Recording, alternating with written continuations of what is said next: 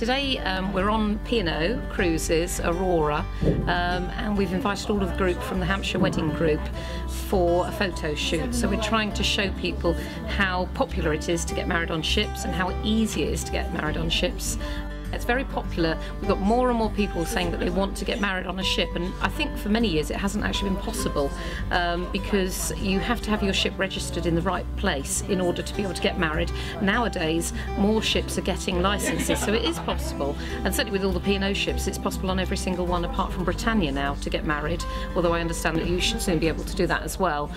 We get calls from people all the time saying, can I do it, or I didn't know it was possible.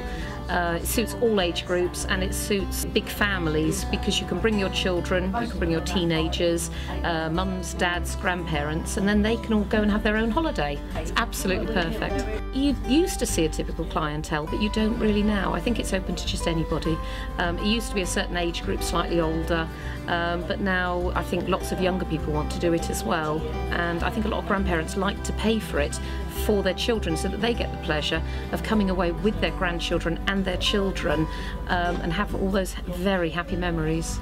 I don't think people appreciate how affordable it actually is versus the normal wedding. On here you actually get the combined honeymoon with the wedding at the same time, so of course that saves quite a bit of money. You also get the ease of the fact that you don't have to move around. You unpack in your cabin with all of your stuff and then you just move around the ship.